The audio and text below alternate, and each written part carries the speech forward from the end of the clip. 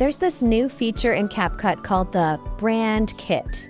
This is just recently launched, and if you go into your app settings on your phone and check your version of your app, you may want to upgrade your app from the App Store to get on the latest version. The Brand Kit is being released in the version 9.7.1, so go ahead and upgrade your phone so you get on this. I'll show you how it works, but it's a really helpful tool in order to save a lot of files that you often use throughout your projects, and you can import them into your projects easily and have them stored for you at any time. Now open up your app from your phone. Now you're going to click on the cloud icon to access your cloud storage. At the top, you're going to see Brand Kit. Go ahead and click on Brand Kit. If you see this, just click OK. Now you're inside your Brand Kit. This is where you're going to store anything that you use regularly. This can be images, videos, fonts, music, backgrounds, anything that you regularly pick within your projects. You can save here to access them quicker. If you want to add something to the Brand Kit here, you would just click on the gray icon that has a plus sign next to it. Now let's add something from your Brand Kit into your project. So go back to your home screen and open up a project or start a new one. At the end of this project here, I'm going to click the plus sign. And at the top, you can see your space, which is CapCut Ninja for me. I'm going to click on CapCut Ninja, and then I can see my brand videos and my brand images from here that I can pull in quickly.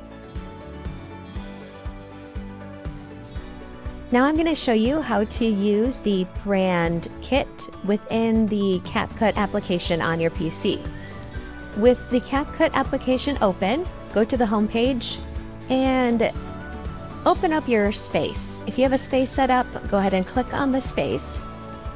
And from here, you're going to see a tab here that says Brand Kit. Click on Brand Kit, and this is where all of your files will be living. So you can easily scroll down to see everything, and if you wanted to add an image or a video to your Brand Kit, you can do that easily by clicking here. Now, full disclosure, this Brand Kit option is available to everyone for free now. But by the way CapCut is branding this, it sort of sounds like it's a trial period for the Brand Kit. So I'm not sure if in the future this is going to be a premium pro feature only, but for the time being, it is free. Now I'm going to go into a project on my computer and show you how to insert something into the brand. To insert something from your Brand Kit into a project.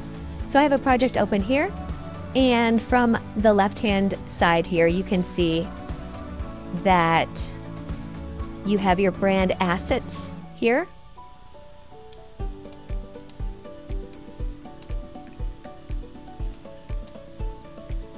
Cancel this whole clip. Now I'm going to go into a project and show you how to add something from your Brand Kit into your project from PC. So with my project open, you can see the Brand Assets tab here on the main panel. I'm going to open that up, and from right here you can see all of your brand assets. So anything that you use regularly, you can save here. Videos and images will show, and so you can easily enter your introductions or your transitions that you like to use throughout all of your videos in one place. It's very helpful.